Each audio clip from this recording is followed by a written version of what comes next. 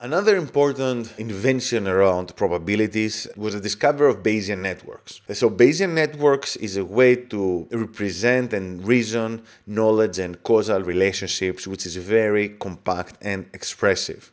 So Bayesian networks are such a representation, and they were named after Thomas Bayes. Reverend Thomas Bayes is the person who came up with Bayes' theorem, which later gave rise to Bayesian statistics.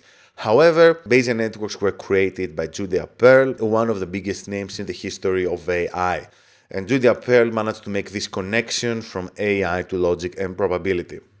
So this is an example Bayesian network, and you can see here that we have various variables, and then we have arrows that indicate causal relationships, and then these arrows, there are some numbers behind them, and this is a table of conditional probabilities. So let's move on and see more about this. A formal definition of Bayesian network is that it consists of a directed graph with nodes and edges. The graph needs to be acyclic. This means there are no cycles. So a variable can point to another variable, but the second variable shouldn't point back to the original one. So this means there's some kind of cause and effect taking place. And there are two main components of the Bayesian network. One is the graph, which we already saw an example of one in the previous slide. The second one is a table of numerical probabilities.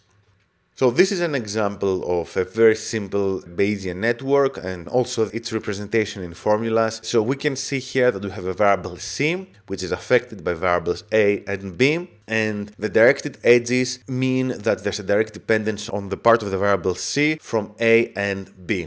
The absence of an edge between A and B means that these two variables are continuously independent given C. That is, if we know C, then we can infer A and B, but we don't really need B if we want to perform inference about the state of A and vice versa. If this is a bit complicated, we can just skip over this section, and there's like tons of resources around the Bayesian networks and the technical details as to how to develop one. Here I just want to present a simple example as to what the mathematical formulation looks like. And you can see that this network here is equivalent to this here. So for those of you who can understand the language of probabilities, this means the probability of A, B, and C is equal to the probability of C given A and B times the probability of A times the probability of B.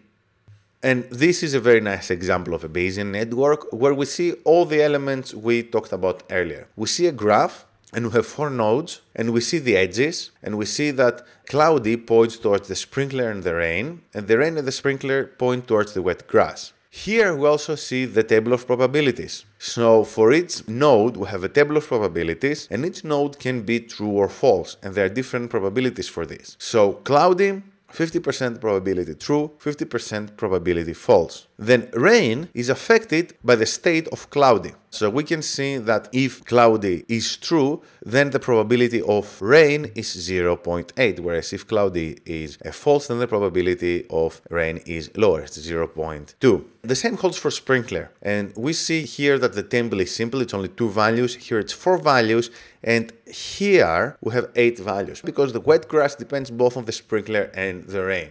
This is a simple but very nice example that demonstrates how we can move from thinking about the causes and the different effects, create a graph, and then create the probabilities. Now, obviously, in the real world, sometimes we have to infer these probabilities. We might have data around some of those nodes, but we might not have data around some other nodes, and then there are algorithms that can infer the probabilities we need from those nodes.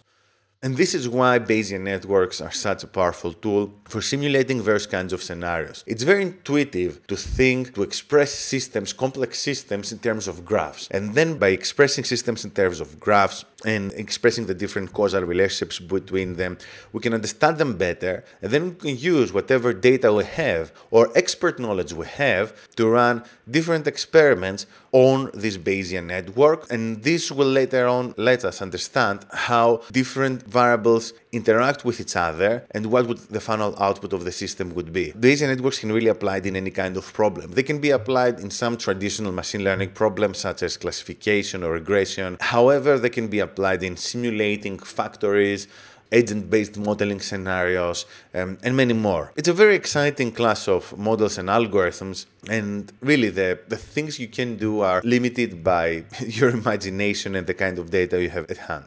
And one issue, however, with Bayesian networks, I mean, this can be both an issue and an advantage, depends on how you look at it, is that because of their expressiveness, usually each network is custom. So each problem requires a new kind of network that will be created from scratch. This means that you need to spend a considerable amount of time thinking and designing the network and then playing around with it and testing it. And there are also many different tools you can use to do this. However, if you apply this modeling technique in a complex problem, you'll very soon realize that it's very expressive and very powerful. Also, some good news is that Microsoft recently open sourced infer.net, which is a language now open source, which can be used for probabilistic inference, including Bayesian networks. So this makes the development of Bayesian networks way easier. And obviously there are other tools besides infer.net, but this is a pretty encouraging step.